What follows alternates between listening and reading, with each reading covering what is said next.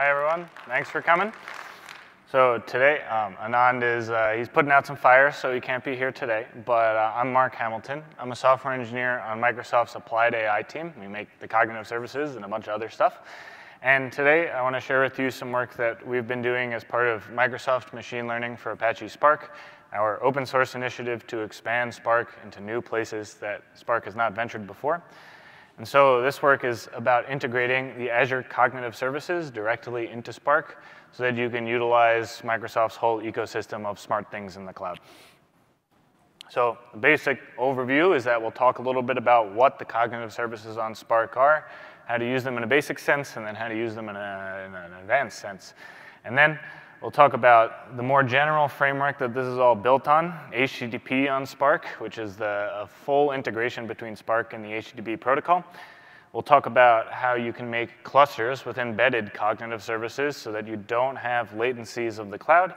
And then finally, I'll save the fun part for last. We'll show how we can use this to create a really fun app that we partnered with the Metropolitan Museum of Art for, to create an experience where you can play with a deep art GAN and then use it to explore the actual Met's collection. So a bit of motivation. You might have seen the keynote about Seeing AI. That Seeing AI is an application that is built to help those with visual impairments. And the basic structure, and this video isn't playing, well, the basic structure of this app is that there are many different kinds of intelligent services baked within it that do various different things. In the one that's supposed to play in this video, what is a captioning service. So every single photo you take, it'll provide a rough high-level description so that if you can't actually see what it is you just took a photo of, you'll be able to hear it. And not only will it just tell you the text, but it'll speak it out to you. And so if you were building this kind of an application, you might think like, oh my God, I got to figure out how to, one, do scene parsing, so translation of scenes to text, which is like a non-trivial research problem and is going to involve definitely a GPU machine and definitely a bunch of dev time. And then you also have to think, well, now that I have the text, I need to speak it out. So you're also now like a text-to-speech translation architect. And so very quickly, the app gets almost untenable unless you can hook into some quality pre-built intelligent services in order to make this possible. And so for this particular functionality, it's not like thousands of hours worth of dev time and training the model yourself. It's like 2 web calls, like one to the computer vision service on Azure, and then one to the text-to-speech service on Azure. And so very quickly, you can create an app without having any knowledge of machine learning, but just knowing kind of what you want to do at a high level. And so this is what the cognitive services provide. You don't need a time-intensive training process or deployment process. You can quickly create intelligent applications. And more broadly within Microsoft is that if you can work with these, you can leverage all of Microsoft research, basically, because the business model is that MSR creates something really new and groovy, and they stick it up there in a cognitive service and sell it. And so if you have the ability to work with these cognitive services, you kind of have this ever-expanding avenue to put intelligence into your models. And also, they're constantly updated. So like the speech and things like that, every year will get better and better and better. And you want to be able to hook into that without redeploying your Spark pipeline. And so just to really hammer this point in, this is like the list of cognitive services as of a few weeks ago, in that there's just a ton of them across all these different varieties, and they do all sorts of crazy things. And so it covers like vision, speech, language, creating structured knowledge from unstructured knowledge, dealing with search, both on the web and for your own documents. So there's a ton of stuff out there. And so what we'd like to do is provide an easy-to-use integration between the SparkML distributed machine learning library and the Azure Cognitive Services so that you can really easily leverage this kind of intelligence directly within your Spark computations without having to think, like, am I using something backed by a cloud API? And so it's in the SparkML language, it's open source, and it's composable with all the other SparkML models, so you can really easily click these things in. We've written the core code in Scala, but exposed it out to Python and R through an automatic binding creation engine that we also contributed open source. And so the basic usage of this kind of a thing is that it looks and feels a lot like every other SparkML model, where you create a model, like a new text sentiment model. You set the text column, like you give it a column of the data frame. You set what you want the outputs to be, sentiment we'll call them, and then you transform the data frame. And so under the hood, this will take care of a lot of stuff for you, and it will very importantly give you bad performance, because we've hooked and we've baked a lot of optimizations in under the covers.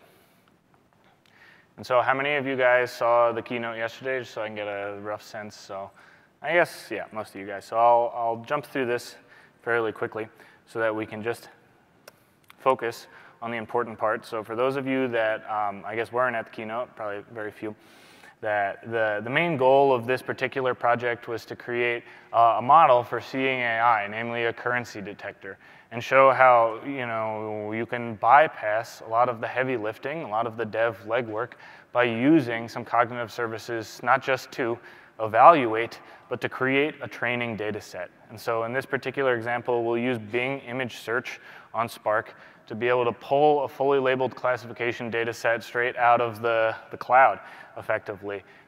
And we use this for currency, but it's really a demo factory. You just change out the currency, and you get any old classifier you really want. And so I didn't have time to do this in the demo yesterday, but we can really dive into what it is we're doing in this function. So this is the kind of core function here. What it is that we're creating a Bing image search transformer here on line 10. We set its subscription key, so this is the key you get when you make a cognitive service. We set a column of offsets. So offsets allow you to page into Bing. It's kind of like you don't just want the first results, you want the first 30 pages of results for each one of these queries. And so we have a column, namely this list right here, that effectively goes from 0 to the number of pages and multiplies them by 10, the amount of images you get per gulp. And so our data frame that's coming in is the outer product of the queries with the offsets. And so what that means is, if you're familiar with the outer product, it's kind of like for every single query in our list, we want to get the first 10 pages.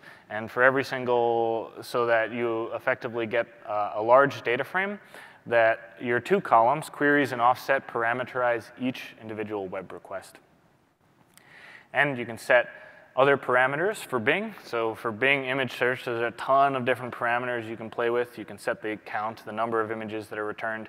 You can set filters, so you can set the image type, and you can set whether you want safe search on or off, whether you want copyrights on or off, whether you want drawn images, what color, what size, every single thing you could possibly poke and prod in Bing image search is exposed as a setter and a getter in this particular SparkML model. So we've gone and done all of that so that you can use IntelliSense. You know what it is you're trying to find.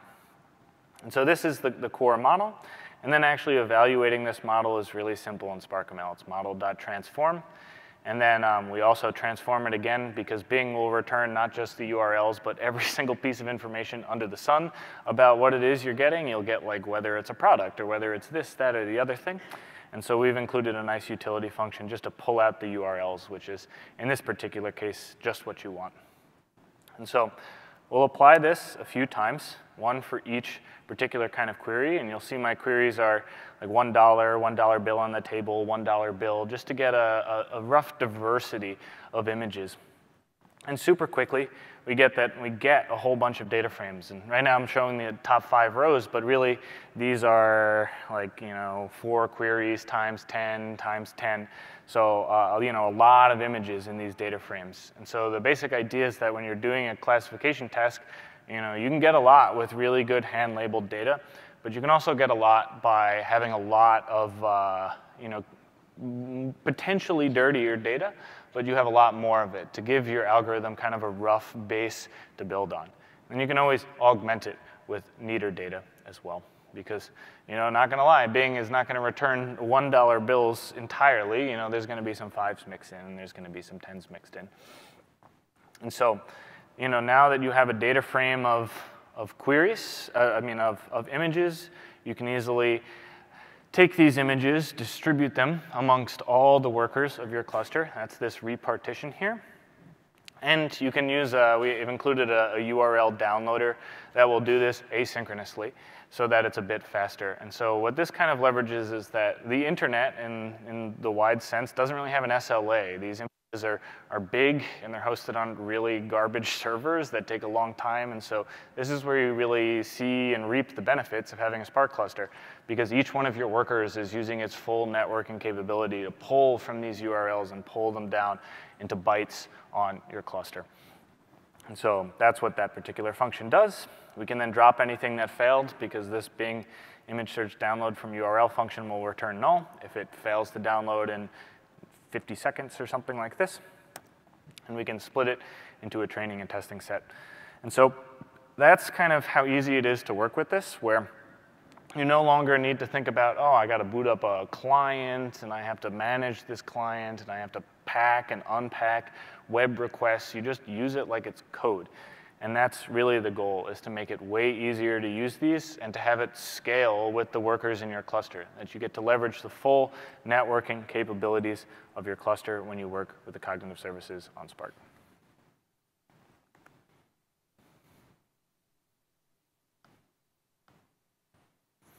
So I talked a little bit about the APIs of the cognitive services on Spark, and this is something that we've really tried hard to make as flexible as possible, but also as easy as possible. So like the basic use case for Bing image search is you think like, I got a data frame of queries. Let me do a search for each one of these queries.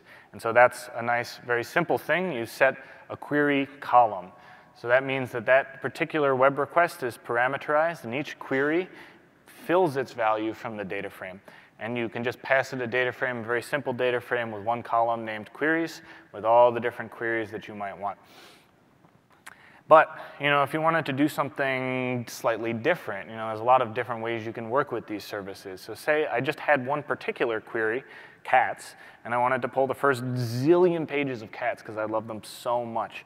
And so instead of parameterizing your queries or your service requests based on just the words in your data frame, you want to parameterize these by the offsets. So what you really want is to parallelize or vectorize your requests on these offsets. And so you'll see that the difference is that instead of query call, it just turns to query, which means you're giving it a single value. And now offsets, which didn't need to be filled out in the previous one, becomes offset call. And so this is the way it works for every single parameter of the requests. And so every single button, dial, and knob has both a static value that you can set or a column parameterized value that will also check the schema and make sure everything is OK. And so it lets you do a lot more robust and crazy different kinds of queries, all while having a nice, simple API. So in this particular case, we might want to query from a random offset, a random query, and even use a random service.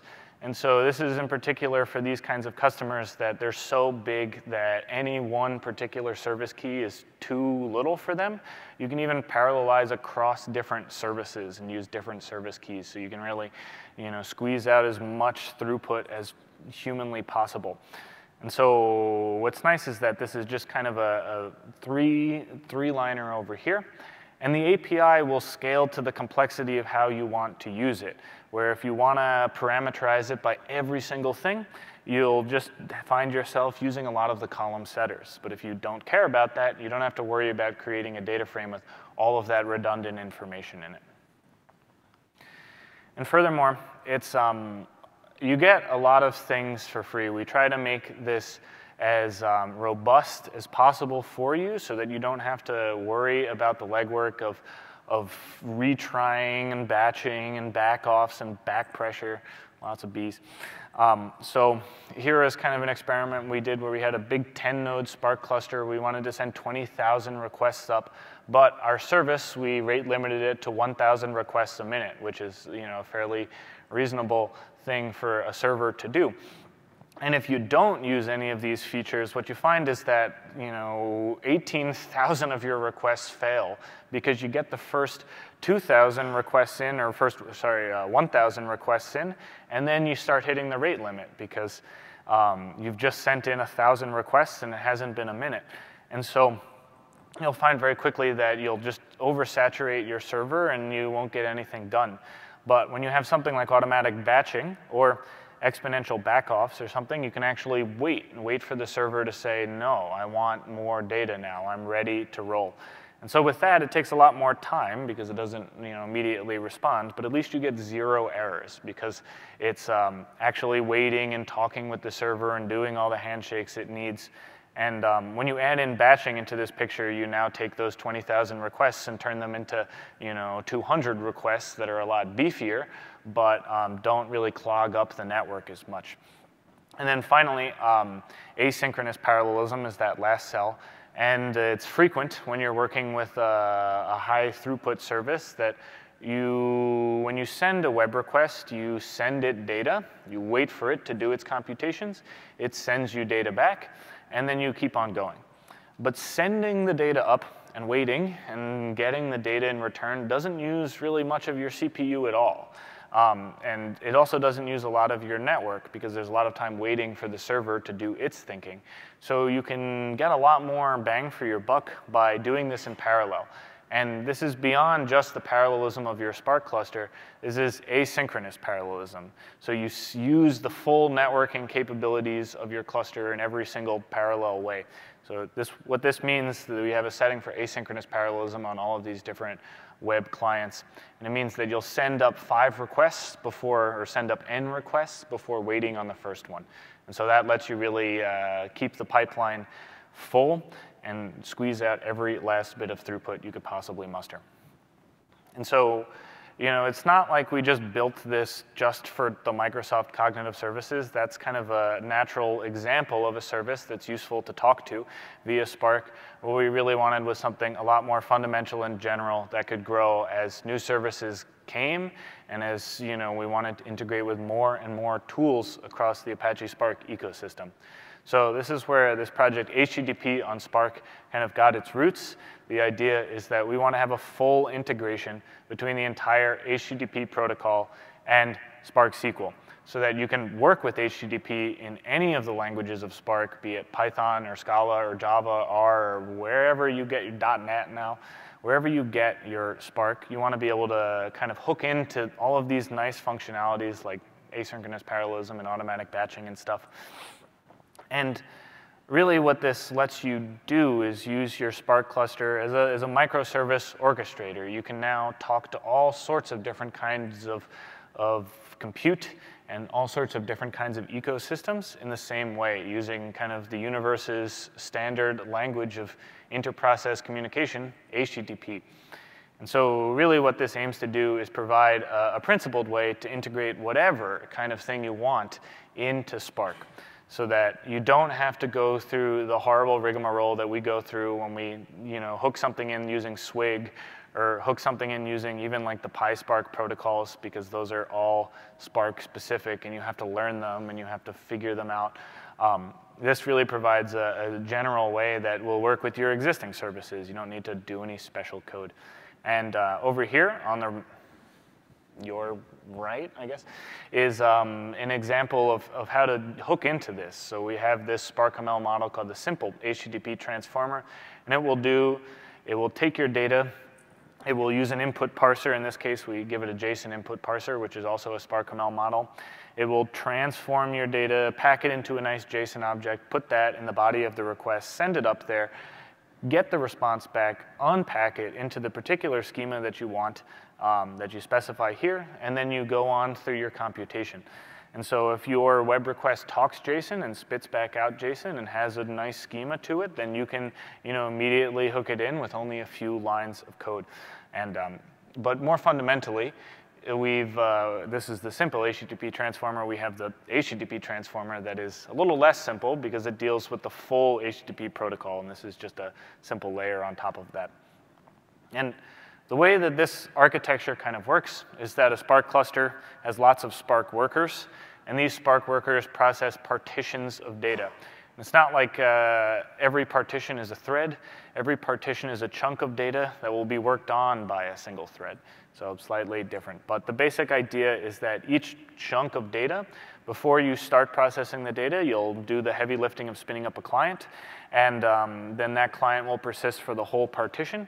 It will efficiently send up its requests, doing asynchronous parallelism and all of that stuff and retries. And it will talk to your web service. So when we initially made this, we were thinking like, great, we have cloud services, right? But that's not the only service that exists. You know, a lot of times, if you want lower latencies, you can actually take these services and put them on the worker nodes themselves. And this is the basis for PySpark and for SparkR, in that they don't integrate by running Python through function dispatch. They integrate through having a separate thread of Python and communicating with that separate thread over a local networking connection. So what this effectively lets you do is kind of generalize that PySpark process using HTTP as opposed to this very particular kind of protocol that PySpark uses. And so this becomes really useful when you start thinking about the cognitive services as containers. So this is a recent announcement that our team made back a few weeks ago, or maybe a few months ago now. And it's the really exciting news that all of the Microsoft Cognitive Services will be aiming to be made into containers, that this is kind of the gold standard for a Microsoft Cognitive Service, in that intelligence that you get up in the cloud, you should be able to take it, put it in a container, and run it wherever you want to locally. And so already this is supported for key phrase extraction, language detection, sentiment, face, OCR, language understanding, which is a very complicated service that does all sorts of sentiment and knowledge extraction.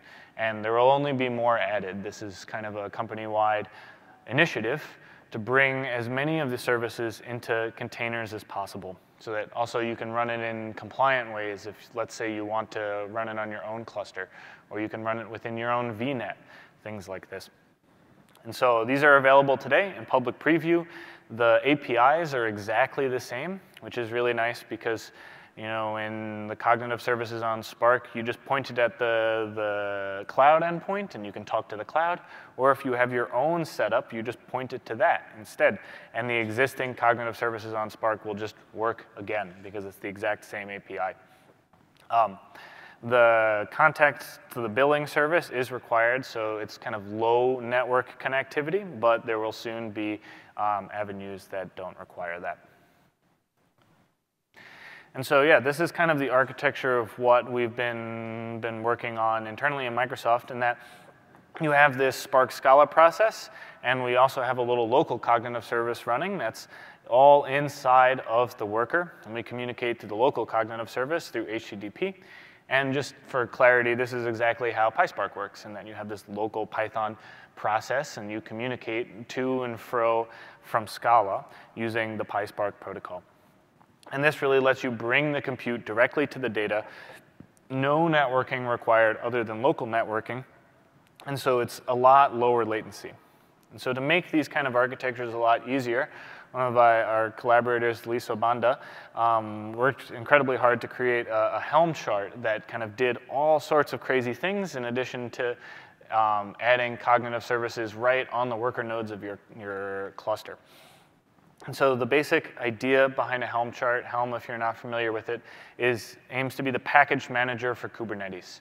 And so in the same way that you use apt-get or pip, and it's a nice one-liner, and you apt-get install, Nano, and suddenly you have a text editor, or you apt-get install Vim, and you suddenly have a horrible waste of time. Like, you can really easily add programs in just single liners. And this is what Helm aims to do with whole distributed architectures, where you have a Kubernetes cluster and you just want to say, like, oh, I want Elasticsearch. So you Helm install Elasticsearch, and boom, it sets up this crazy thing with load balancers and multiple machines and persistent volume mounts and all this crazy stuff that you think would require a lot of legwork in order to do.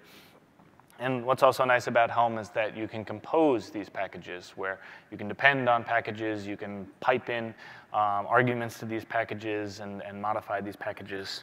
And so it's a general framework for abstraction on Kubernetes. And so a bit about the kind of structure of this Helm chart that he created. Of course, it has a Spark cluster. It's using Spark standalone as opposed to the Spark on Kubernetes work, just because that hasn't really fully cooked yet. But as soon as it does cook, we'll swap out the standalone for that so we get nice dynamic scaling other than just horizontal pod auto-scaling in Kubernetes. And it's got the ability to add in a cognitive service alongside the Spark cluster. And there's a few different options here that you can do. If let's say your cognitive service takes a really long time to run, like it's doing a lot. Like OCR is a particular example that takes a while because it has to parse the image, it has to feed it through a convolutional network and extract out information. And so that takes a long time, and you're really fundamentally gated in your computation by the amount of OCR juice you have lying around.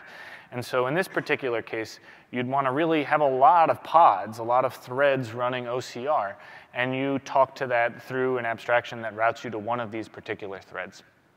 But say you have a really fast service, one that you're not really gated on, then you might want something that is one service per worker, and these workers talk locally to it. And so that's something that's also possible on Kubernetes, where you can speak to a service and be routed to the closest one that you have.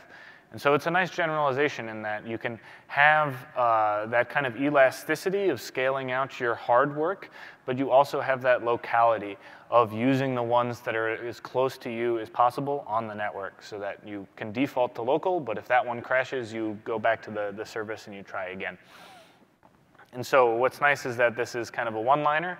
We have our own Helm chart to do this, and we're working to integrate this into the official stable Helm chart. We have a PR out, and we've gone through a few rounds of revision on that, so hopefully we'll get that done in the next week or so. And so now we get to the fun part, which is how do we actually kind of use the cognitive services on Spark to make cool stuff. And so I'll show you an example that we've been working on before. It's called Gen Studio. This work was done by a group of, done by the Microsoft AI Development Acceleration Program, done by a hackathon between Microsoft, the Met, and MIT. And then the torch was really carried by a group of MIT externs. They are kind of here at Microsoft for a month, and they are like a SWAT team, and they work on fun stuff. And so this is designed to be an outreach website for the Met. They host it. And so the idea is that you kind of pick an object from the Met's open access collection, and then you can then have it hooked up to a GAN on the back end. So over here on the left, what this is a computer-generated image. This is not a real piece of art. This is dreamed up by a deep network. And you can kind of explore this in real time and interpolate between the pieces of the Met, and we'll talk to the back end and kind of generate new, crazy, funky-looking pieces of art. And when you're satisfied with your crazy creation, you can explore similar and find things that are visually similar to the things in the actual Met collection. And now you have a full search API that you can search for your favorite things like tigers and click on one and be brought to the Met's official website so you can learn more. So this kind of provides you a way to explore some of the latest and greatest in photorealistic art generation, but then also hook it up to some real art and be able to explore a real collection. And so some of the components of this work really relied heavily on the cognitive services on Spark, because in order to actually create this kind of an app, we had to take the entire Met's collection and do a lot of processing and turn it into a searchable web database. So the first kind of step was intelligent image annotation. So the Met released around 400,000 images under open access. And so in order to download these 400,000 images, I mean, you can write a one-off Python script to do that, but we thought it would be nice to just be able to download them using the download from URLs function so that it does it in parallel and it does it really quickly. Then, furthermore, you want to be able to search these images via English input. You want to be able to say, find me all the fish, and have this come up. Even though if you have a picture of a fish, there's no guarantee that there's like the author is named Fish or the exhibit is named Fishes. And so you want to be able to associate that natural language input with the actual images. And so this is where we use the describe image skill on Spark, in that we have this data frame of images that we get from the METS service, and we pipe them through describe image, and this will return, in a similar way as Seeing AI, a verbal description that's then searchable. And then we wanted to provide this kind of reverse image search functionality, so we have to get their deep featured nearest neighbors. And a little bit on that. To actually make a reverse image search engine is a lot easier than you might think. You can do this with off-the-shelf tools like we did, where effectively the idea is that you take an image and you featureize it with a deep network. And deep networks, when they're well-trained, will start to understand the platonic components of your image. Like, it will start to understand that an image is composed up of objects, and these objects have edges and corners and 3D depth and actual meaning in the real world. In some sense, like these nets that are trained on ImageNet, this large collection of millions of images, understand things like they have animal detectors, they have dog detectors, they have all sorts of neurons that fire when they get particular platonic inputs. And so the idea is that in pixel space, similarity doesn't mean anything. That if you have a picture of a dog and you translate it slightly to the left, and you look at its difference in pixel distance, like Euclidean distance in pixels, it's going to be huge. Although intuitively, there's no real difference between a 1-pixel translation of an image and its original image. And so that's what these deep features really capture. Is they capture invariance to a lot of mundane translations that you and I might take for granted.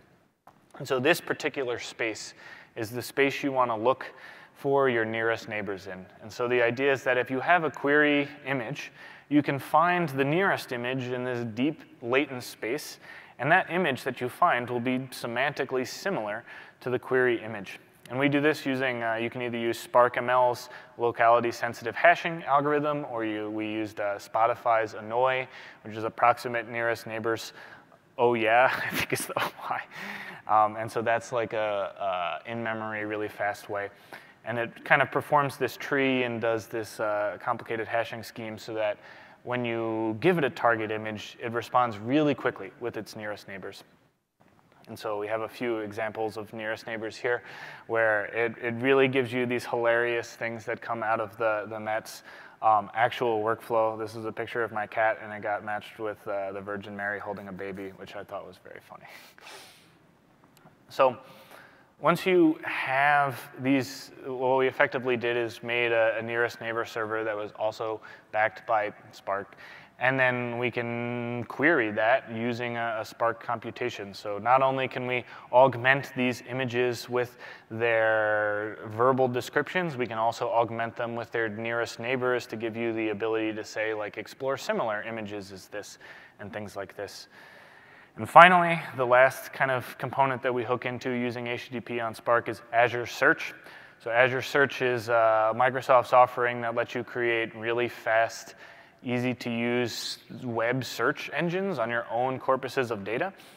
And they have a push API, and we've kind of mapped this push API into a new Spark sync, so that in the same way that you write like spark.write.kafka to write to your Kafka database, or spark.write.parquet to write to a Parquet file, you can say spark.write.azure search and write to an Azure search index, and basically take your entire data frame and send it on up there as fast as humanly possible.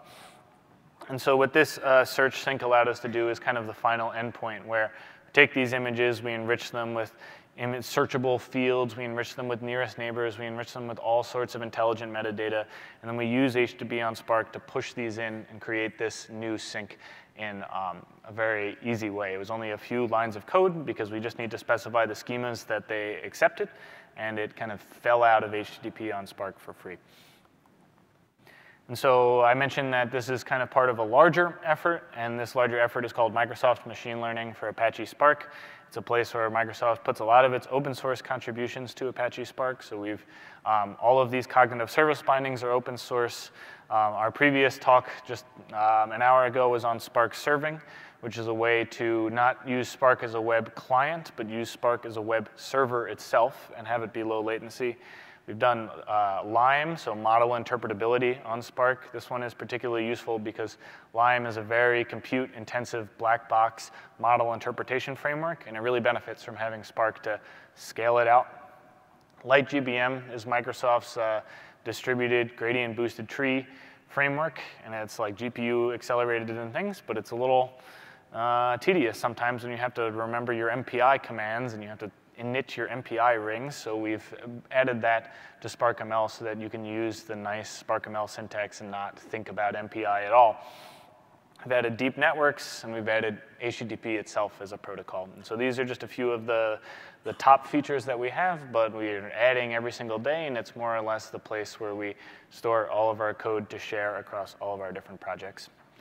And so, in conclusion, you can now embed cognitive services directly into your Spark workflows in a way that's idiomatic with everything else in the Spark ecosystem. You can harness your Spark cluster to make it into its own microservice orchestrator. If you use Spark on Kubernetes, this is really natural. And you can get started now with live examples. We've taken a subset of the stuff we've done for the Met, turned it into a CI/CD example workflow. We've also done this for arbitrary services. You can learn how to contact dogs as a service using HTTP on Spark. And we're open source, so if you guys like to contribute, if you want to know anything, let us know. Drop us a line. We'll gladly accept contributions. Thank you very much for your time and attention, and thank you to everyone who worked on this project. This would not be possible without amazing leadership from Sudarshan. LightGBM on Spark was all Ilya. He's a machine at coding. The Microsoft Nerd team kind of created that whole app that you saw today. The MIT externship program helped a lot. Deliso, Casey, Karthik, Manan, Teo, and Alejandro really powered through that Helm chart. And the rest of the organization really provided a nice ecosystem to do all of this work in. So thank you. Right. It seems we have a few minutes left, so we're going to take questions now. And if you guys just want to line up behind that mic, that would be most convenient. If you don't want to, I can walk over as well to get you the mic. So whatever you guys prefer. Just raise your hand if you want me to walk over.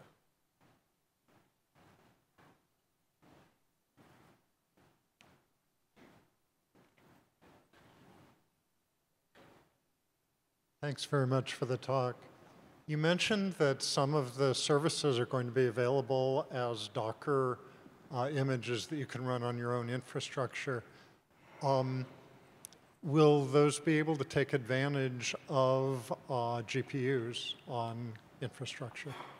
So right now, none of these are GPU accelerated, but I'm sure that there will be some GPU accelerated services coming soon. It's like the cognitive services really are a way to expose all of the crazy AI that's going on in Microsoft, and so there will be definitely a lot of that going on in GPUs. Do we have any other questions?